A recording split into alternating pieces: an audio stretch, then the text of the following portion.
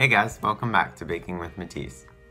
Last week, I tested out one of Claire's gluten-free recipes in her book, and so I thought this week I would try one of her vegan recipes. And the recipe that I'm going to be trying is her Seedy maple blueberry muffins. Like with the flourless cake, I've never tried baking anything vegan before, so I'm interested to give this recipe a try. To make Claire's Seedy maple blueberry muffins, I grabbed a 1/4 cup plus 1 tablespoon of sunflower seeds, 2 tablespoons of flax meal, 1 tablespoon of demerara sugar. I didn't have any, so I just used granulated sugar, 1 teaspoon of chia seeds, 1 teaspoon of poppy seeds, 1 cup of all-purpose flour, a 1/2 cup of whole wheat flour, 2½ teaspoons of baking powder, 1½ teaspoons of cinnamon, 3/4 teaspoon of salt, 1 cup of unsweetened applesauce, a 1/2 cup of coconut oil warmed to liquefy, a 1/3 cup of brown sugar, a 1/4 cup of maple syrup, 2 teaspoons of vanilla extract, and 1 cup of blueberries. To start, I scattered the sunflower seeds on a tray and toasted them for about 7 minutes in a 350-degree oven until they turn slightly golden brown.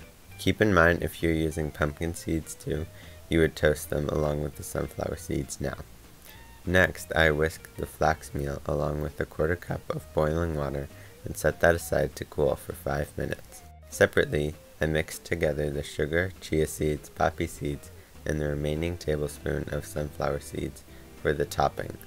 Then I mixed together the dry ingredients by whisking the flours, baking powder, cinnamon, and salt together in a large bowl to combine. In a separate bowl, I whisked the flaxseed water mixture, applesauce, coconut oil, brown sugar, maple syrup, and vanilla until it was smooth. I made a well in the center of the flour mixture to pour in the wet ingredients. Starting from the center, I slowly whisked in all of the flour until it was well combined into a thick batter. Finally, I folded in the seeds and blueberries before dividing the batter evenly into 12 lined muffin cups. I sprinkled the topping mixture evenly over the top and then baked them at 350 degrees for 25 to 30 minutes until a toothpick inserted into the center came out clean. Okay, so I have one of the muffins here with me, and I will say, from what it smells like, it smells very healthy. But let's give this a taste.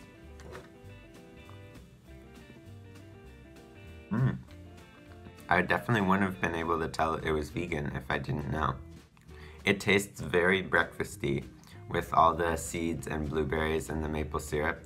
All of that makes it taste like something you'd definitely be eating for breakfast. You can also tell it doesn't have too much sugar in it because it's not overly sweet like a lot of other muffins, which I think Claire really emphasized in her book.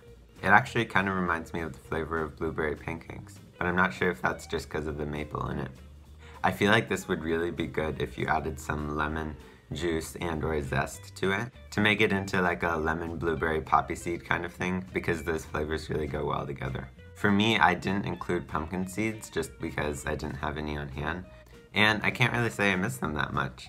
I mean, there's a lot of other seeds on here, and as Claire said in her book, you can feel free to leave seeds out if you don't have them, or add some more if you have some other kinds of seeds you want to add to it. It's definitely not dry at all, and the blueberries and seeds give it a lot of contrasting textures. This would be the perfect thing to start your morning with for breakfast. I'd probably rate this an 8 out of 10. It was a great first experience baking vegan, and I definitely recommend you try this if you want something kind of healthy that you won't feel too bad about eating for breakfast. And if you or anyone you know is vegan, or you just want to try baking something vegan yourself. Well, thank you all so much for watching this week's video. Be sure to keep leaving your suggestions in the comments down below of what other things you want to see me make from Claire's book.